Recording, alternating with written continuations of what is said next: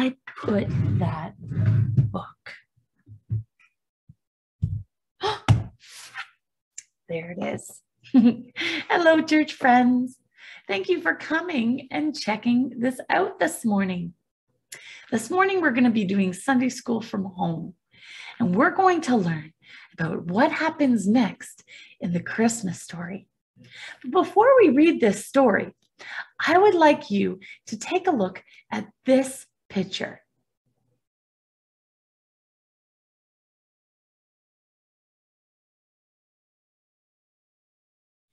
Did you or do you have something like that at home? Maybe you set it up for Christmas time. Maybe it's packed away now in the boxes, or maybe it's still out there for you to see every day. I know some families keep their manger scene up all year as a reminder of Jesus and his love for us. I think that's pretty cool. But did you know that there's something wrong with this manger scene? By the end of today's story, I want you to tell me what is wrong with the picture. Do you think you can do that? You'll have to listen closely to the story. Okay, so this story is all about what happened after the first Christmas. Let's check it out. So what did happen after the first Christmas? Let's take a look. This story is taken from Matthew 2, the wise men from the east. One night, wise men from the east were gazing heavenward, studying the stars, when they noticed that a new one had appeared. It was a big star, and it shone brighter than all the others. They stood gazing at it in wonder. "A new star," they said. "This must mean that a child has been born somewhere. And it is such a beautiful star. It must mean the child is very wealthy and important. It must be the child of a king." For a long time, they watched the star. And then one of them said, "We must try to find this king so that we can kneel before him.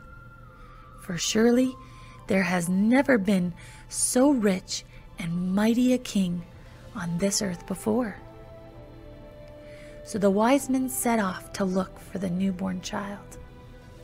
Their servants went to fetch the camels, and the wise men prepared beautiful, expensive gifts. They even took a chest of gold. Then they mounted their camels and began to journey in the direction of the star. It was a long journey over high mountains and through great forests.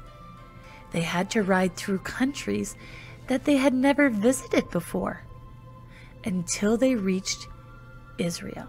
The young king for whom they were looking must be in this land. But how could they find him? They traveled to Jerusalem, the largest city, and on to the palace, where surely a king would have been born. They requested an audience with King Herod, the cruel leader put there by the Romans. When he heard their story, he became alarmed. How was it that the wise men were looking for the king of the Jews? "I am the king," thought Herod, "and I want to remain king.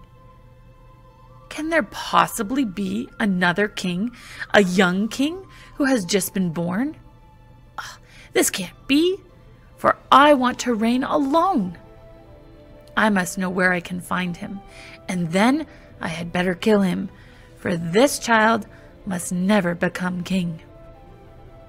Herod called on the scribes, who knew all about the sacred writings, to find out from the prophecies where this king would be born. "It is written that he will be born in Bethlehem," they told him. Then the king spoke to the wise men. He asked, "When "Did you see this beautiful star?" "It was a long time ago," they replied. "We first saw it when we were still in our own country, and we have been looking for the young king ever since, but without success so far." "Then I will help you," said King Herod. "He is in Bethlehem. Go there quickly and look. When you have found him, come and tell me, for I also want to go and kneel before him." The wise men didn't know that the king was wicked, and they quickly went on their way to Bethlehem, following the star as they had done before. It led them to Bethlehem, where it seemed to stop above a little house. They got off their camels, opened the door, and went inside, where they found Mary and Joseph and the child Jesus. He looked like any other child, and they wondered if this was indeed the one they had been looking for. When they spoke to Mary and Joseph, they knew that they had come to the right place. He was no ordinary child, but was the one who would be the Savior of the world. The wise men knelt before the young king to worship him, and gave the presents of gold, sweet-smelling incense, and myrrh. These were expensive gifts to bring, but they gave them gladly, for they were pleased to have found the one they had been looking for. When they slept that night in Bethlehem, God spoke to them in a dream. He told them not to return to Jerusalem to King Herod, who wanted to kill the child, but to return home another way. So the wise men set off back to their own country. Their journey had been long and interesting, and one that they would never forget.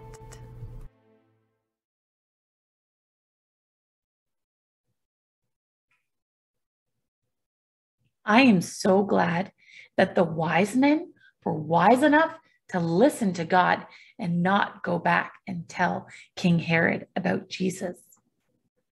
I wonder how King Herod's doing and what's next in our story. Let's check it out.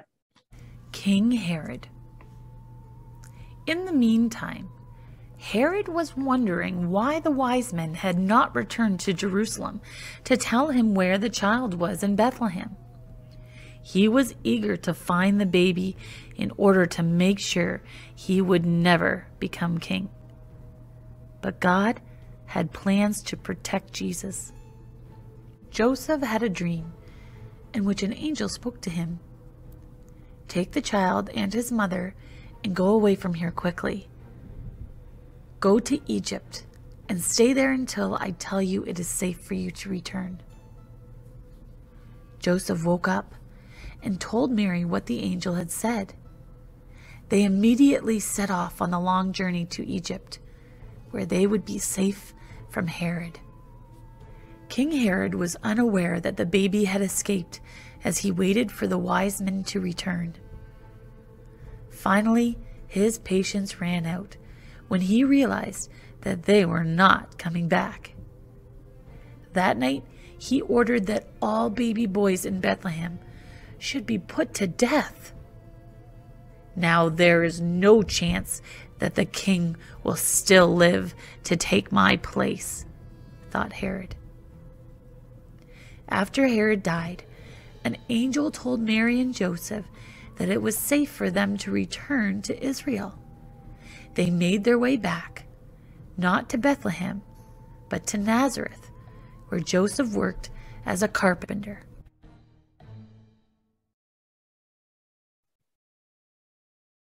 Wow, King Herod sounds like a very mean man. I'm happy that Joseph listened to God and moved out of Bethlehem as quick as he could. Let's keep reading. I wonder what Jesus was like as a boy. Jesus as a boy. This story comes from Luke 2. When Jesus was a boy, he lived in Nazareth with Mary and Joseph. He looked like any other boy, but Mary knew in her heart that he was different, for he was the Son of God.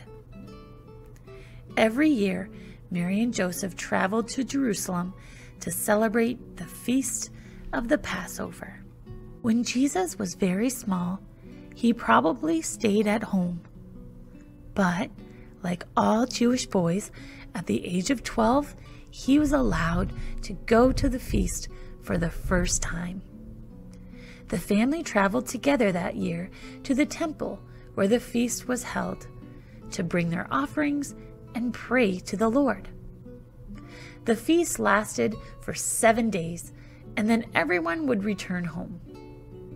When Mary and Joseph got ready to make the journey back, they could not find Jesus anywhere. They didn't worry at first, as he was always sensible and obedient. They thought perhaps he had gone ahead with the other children, and they would catch up with him on the road. They kept a lookout for him as they made their way, but were concerned when they did not see him. When evening came and there still was no sign of Jesus, they decided to turn back to Jerusalem to look for him. They searched for 3 days and finally looked for him in the temple, which was quiet now that the crowds had gone home. As Mary looked around, she was relieved to see Jesus sitting among the wise old men, listening to what they had to say and asking questions.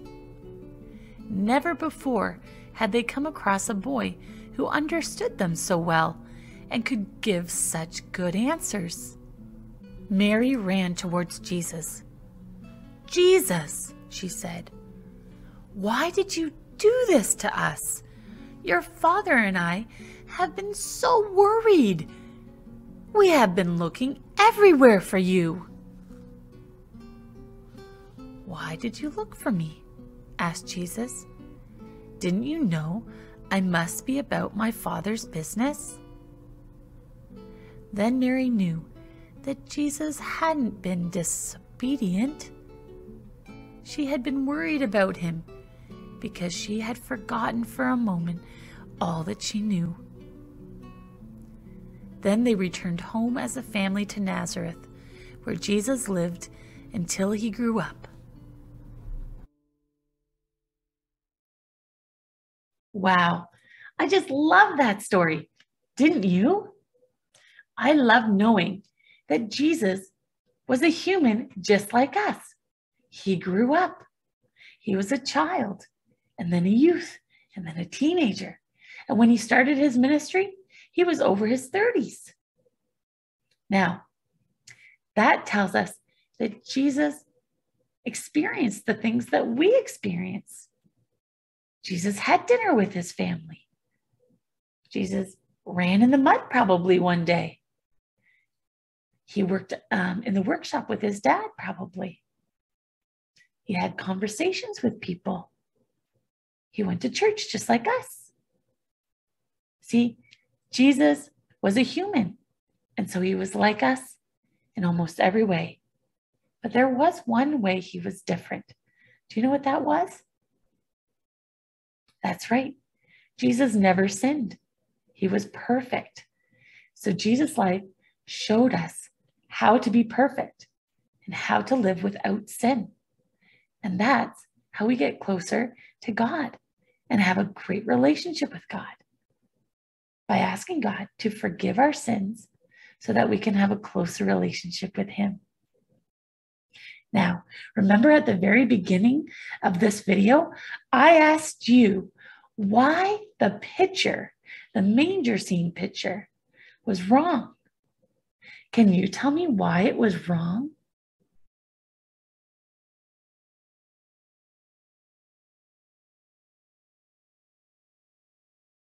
So the wise men didn't visit Jesus as a baby.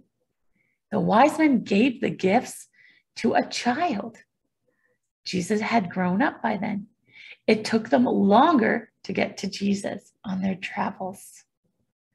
So next time you set up your manger, make sure that you don't include the wise men in it the Christmas night, that you wait maybe a couple of weeks later to show that the wise men traveled a far distance, and when they visited Jesus, he was already a child. So that's it for Sunday school today. I'm praying for you, and hopefully we'll see you back here at church soon. We'll talk to you later. That's it for this week. Have fun shining at home. We'll see you later.